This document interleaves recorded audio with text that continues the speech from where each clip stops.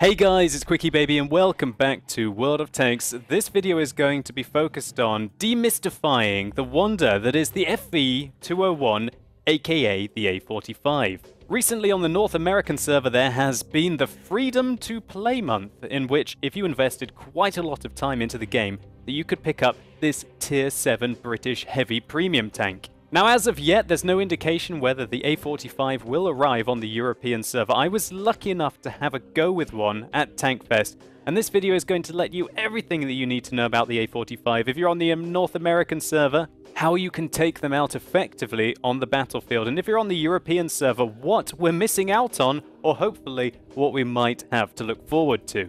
So firstly, I'm going to run down how the North American server could get this Tier 7 British Premium Heavy Tank. Throughout every day in July, if you managed to get yourself 15,000 experience points, then you would be given golden keys, which were more appropriately coined the Freedom to Play keys.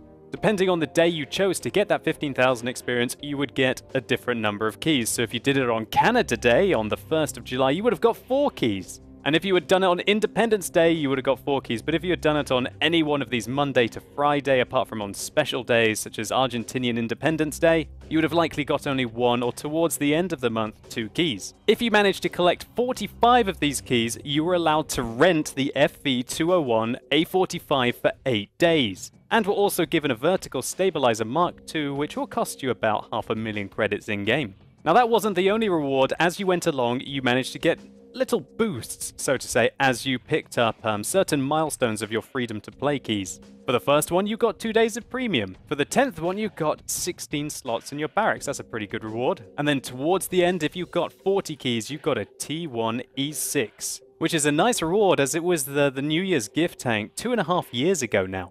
Once you had rented the FV201, then began a monster quest. You had to earn 200,000 experience and destroy 200 enemy vehicles over any number of games to enable yourself to keep the FV201 A45 forever. Now, when you think about it, that's a lot of games. If you're a good player, that's 200 games, even with a premium account. And I believe that you only rented this tank for 8 days. Yes, there it is. So being able to play 200 games in 8 days, that's a lot of dedication to World of Tanks to be able to pick up this Tier 7. But of course, if you didn't have time to do that, then you could have invested your money instead to skip through all the grinding. You could buy 45 keys for $45. Or alternatively, you could skip through the 200,000 experience and 200 kills that you had to grind for $15. All in all, I think this was a fantastic event for the North American server. For the keen World of Tanks player, this was an opportunity for you to pick up a very novel tank for free. Or for a player who maybe can play a little bit throughout the month, but doesn't have the time to do that gigantic 200,000 experience grind towards the end of it, you could pick up a Tier 7 premium tank for $15, and that's a really good deal. With some great boosts along the way, including very unique tanks that I think it's dubious whether Wargaming gives out those New Year gift tanks now. Kind of devalues them a little bit for the long-term players. And I truly hope that Wargaming Europe designs something like this for us. It'll be a lot of fun to play through. But now, on to the tank preview. What is the FV201 and how can you take them out effectively on the battlefield? Well, basically the FV201 combines the turret of the Carnarvon with a hull that performs very similar to the Carnarvon but just has a weaker upper front plate with the gun of the Black Prince. So here we have the A45 on the left, the Black Prince in the middle, and the Carnarvon on the right for comparison. They all have very similar hit points, which is remarkable considering that this is a Tier 8 heavy. That is a good slab of hit points for a Tier 7 heavy. 250 hit points more than the T29, for example. The tank is a lot faster than the Black Prince, which is a horribly slow tank for Tier 7, but not quite as fast as the Carnarvon unless we look at the reverse speed, which is 16 kilometers an hour. And believe it or not, being able to go backwards faster is sometimes very useful on ridge lines where this tank wants to be. Interestingly, this vehicle does have a radio operator, which can be very frustrating for players that do not have a Black Prince, as the Carnarvon, as well as the Conqueror and the FV215B, do not have radio operators. So when you move your British heavy tank crew into the A45, you're going to have to be using your Black Prince radio operator. Now, as we can see here, the turret armor is the same on the A45 as the Carnarvon, both with regards to the front, the side, and the rear. And as we can see here, this is the A45, and I'll just quickly show you the Carnarvon as well. The turret is very, very similar indeed. One thing the A45 has going for it is a very meaty engine. It gets 800 horsepower, which is better than the Carnarvon by 50 horsepower and much better than the Black Prince, giving it a better horsepower to ton ratio, and it's also got better traverse speed as well. Although its ground resistances on hard and medium terrain are slightly worse than the Carnarvon, but it's better on soft terrain. The view range is slightly better than the Black Prince, but just a little bit worse than the Carnarvon, but 400 meters view range certainly is excellent for a Tier 8 heavy. Now onto the gun. For a Tier 7 heavy tank, this does get rather low alpha damage of 150 with its standard rounds. And its penetration is also rather lacking, 171 millimeters with its standard AP penetration. When we compare that, for example, to the T29, the T29 gets nearly 200 millimeters of penetration, but everyone knows how balanced that tank is. Luckily, if you are willing to fire some premium rounds, it does go up to 239, and when I played through my Black Prince, I certainly needed quite a lot of those to be competitive, and I think that you will as well at Tier 7. One thing that is certainly surprising about this gun is that it gets a vast rate of fire increase over the Black Prince. Its DPM has gone up by over 15%. But unfortunately, its accuracy has suffered because of that. 0.39 accuracy is not very British at all, and struggles compared to the Black Prince, and pales compared to the Carnarvon. And the aim time is 2.3 seconds, which is comparable but much worse than the Carnarvon. And so if you're an A45 player, you really want to get this thing hull down, because frontally its turret armor is awesome. You can use the 10 degrees of gun depression on this tank to make your upper turret armor a ricochet, as well as most of the front upwards from about 150 to some very thick parts of 400 millimeters. And even your cheeks at an angle like this range between 170 and 250. But alas, the FV201 has a terrible hull armor, even angled like this. You can go through it with pretty much every tank that's going to meet it, apart from some Tier 5s. You only need 130 millimeters of penetration to get through an angled upper plate on this tank, and 130 millimeters of penetration to get through the lower plate. And if you over-angle the side armor, then you only need 150 up to 200 to get through the side. So if you're tanking in the FV201, you do want to expose your side armor and just hope that they don't hit the upper bar here, and try and get through your spaced armor, as it will range from about 150 up to 200, which is rather nice. And we can see that even your frontal armor angled at an extreme nature like this is still only 150. So my top tip for you engaging this vehicle is to shoot it in the hull armor, irrelevant of the angle that you have. You're probably going to be able to get through it. And if they over-exaggerate their side armor like this, shoot above the spaced armor and the gigantic butt that this tank has sticking up. One feature that's also interesting on the A45 is this machine gun that sticks up here. This is unique. If we look at the Carnarvon here, it does not have a machine gun, and if we take a look at the armor thickness, it's not modeled there. However, if we look at the A45, we can clearly see that it is a model, and this will allow you a good opportunity to be able to take out this tank with pretty much every gun that it's going to be able to meet. This makes it very frustrating for A45 drivers to come round the corner, I presume, because not only do you have a gigantic big front of your tank, which is very thinly armored coming round, but also this machine gun port that will stick up over rocks. And so that's quite enough theory crafting. Let's take a look to see how it performs in some gameplay. Let's get this show on the road. And so here we go. What better way to preview the FV201 than having, gosh, 1, 2, 3, 4, 5, 6, 7, 8, 9, 10, 11, 12, 13, 14, 15, 16, 17, 18 FV201s in the same game. Oh my word. And OMG a dog. Thank you so much for sending me this replay from the North American server. Obviously, as these things are not available on the European server yet, we hope. So, oh my god, a dog is playing, and that name is just cracking me up already. I can't say that seriously. Oh my god, a dog is playing on Fiery Salient, aka Prokhorovka.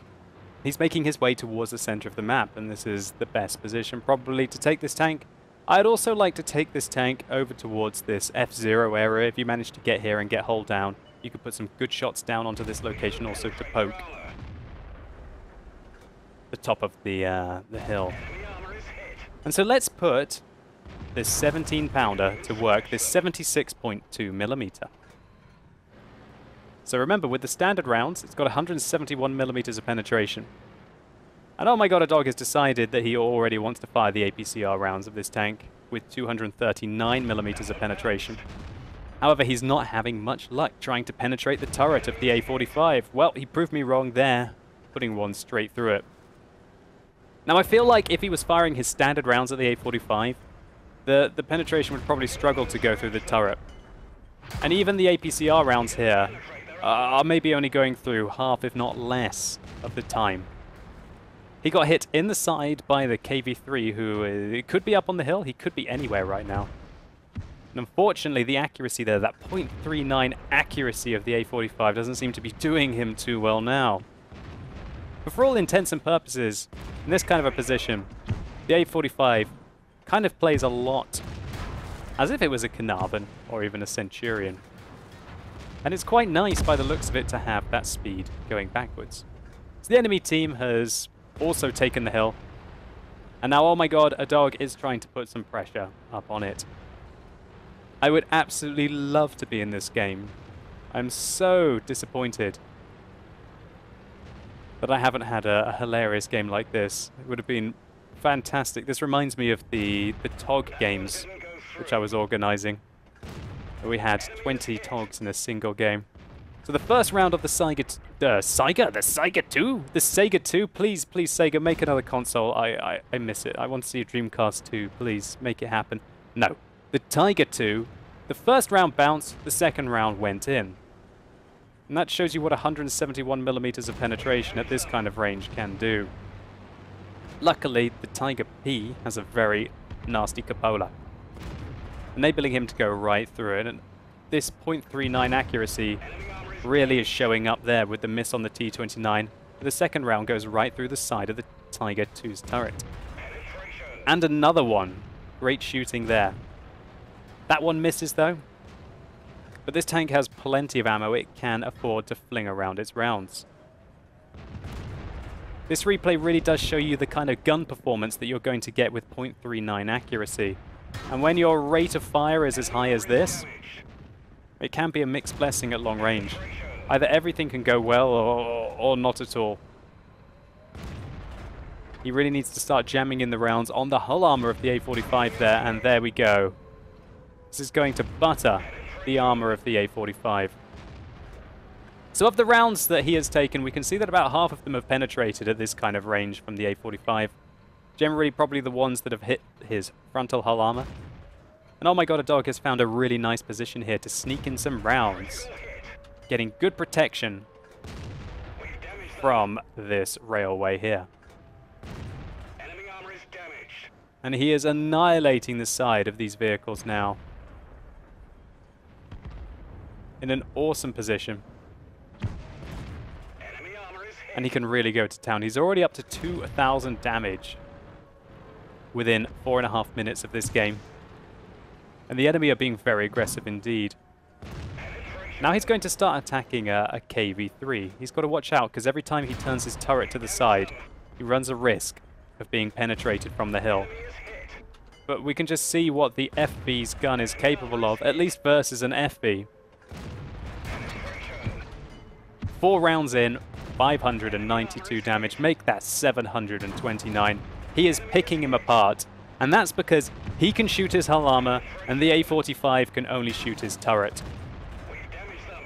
Remember that this is the equivalent of a Carnarvon's turret. 1,342 damage there, showing off the rate of fire of the A45. If you can manage to penetrate the enemy tank, you really can do a significant amount of damage to them. He loads some APCR rounds, and ironically it bounces when the original AP round went in. And the reason why he's murdering his opponents here is because he's using that Carnarvon turret. And remember, that Carnarvon turret is pretty competitive for Tier 8. And to take that turret and put it into a Tier 7 matchup like this can be very effective indeed. And I just realized that that Tiger 2 was the only Tier 8 tank on the enemy team. Gosh, I would love to be playing that Tiger 2 as well as my Sega Dreamcast 2. Puts in one more round, and we can see just how bad the hull armor is on the A45. 1 in, 2 in, and he has done an insane amount of damage here for this tank. 4,800, 4,900 nearly, and his 4th kill. He is defending the cap circle like a total boss. Now he moves in. Maybe he can pick up the other kill on that A45. Didn't quite see how much health he had left. Oh, he's on half health. One into his hull. 2. Can he finish him off? There you go. There's the 3rd. Great job there. Oh my god, a dog. Now, possibly, can he get the top gun on this T-29? 1 into the side. Oh, come on. A little bit too much lead there, considering the T-29 stopped. I'm hoping for you. Oh, absolute disaster at the end of the game as his top gun was stolen away from him. So a fantastic round here for Oh My God, a dog in his A45. This replay really did show off the weaknesses of the A45, at least with regards to the hull armor on the enemy team that he was shooting, and the strengths of the A45, i.e. this fantastic turret. Having the Carnarvon turret at tier 7 is truly monstrous. And the wild and brutal 17-pounder, when it works, it can really pick apart its enemies very quickly indeed. I noticed that with the Black Prince, when you're able to penetrate, it's very decent. And taking that to the extreme of having an extra 15% DPM makes the A45 a monster in a good matchup on a ridgeline. Let's just take a very quick look at the post-game stats to see the credit-making potential of the A45.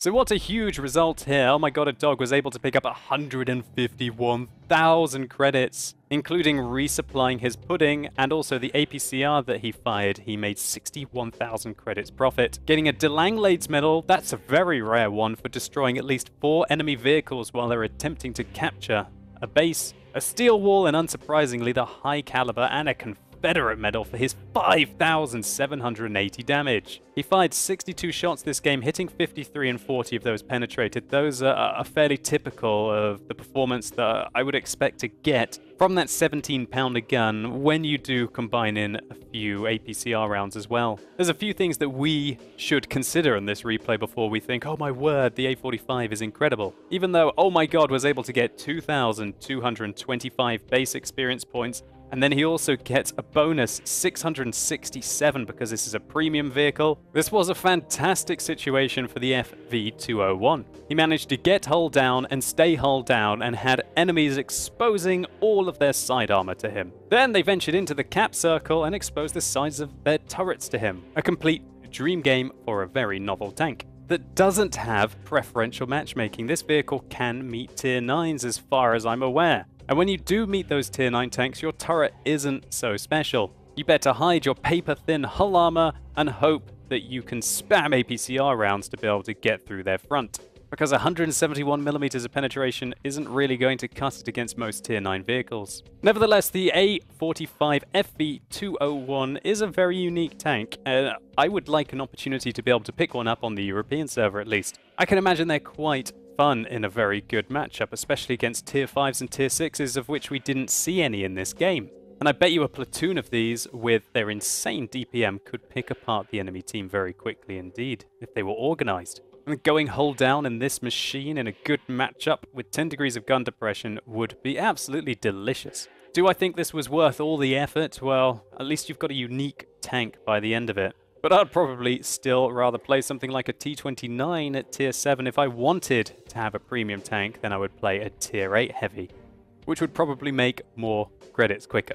Nevertheless, this video was set to demystify the A45, trying to give all of you North American players out there some tips on how to take out these beasts, and to give the European server a bit of a heads up whether it's worth investing a lot of time or a lot of money to be able to pick one of these up. So anyway guys, hopefully you enjoyed this video. If you did, please consider giving it a like down below. It really helps the channel out. And thank you so much to Oh My God, a dog for submitting this replay, which was so useful to see the capabilities of this tank. Thank you so much. And let me know in the comments down below what you think about the A45. Are you an owner of one? Was it worth the money that you invested or all the effort that you went to? Are you a European server and you're annoyed that you haven't got the opportunity to get one of these vehicles? And having seen it in the gameplay now, do you think it will be worth the hassle? And guys, just to remind you again, I am going to be live streaming every day during Gamescom next week. So come along on twitch.tv/QuickyBaby, and I'm giving away tons of prizes every single day, as well as interviews with top wargaming employees, stage shows, and of course my regular gameplay. So hopefully I'll see as many of you as possible on the stream. It'll really matter to me, guys. Thank you so much for supporting it. And thanks for watching. You've been epic, and hopefully I'll see you soon.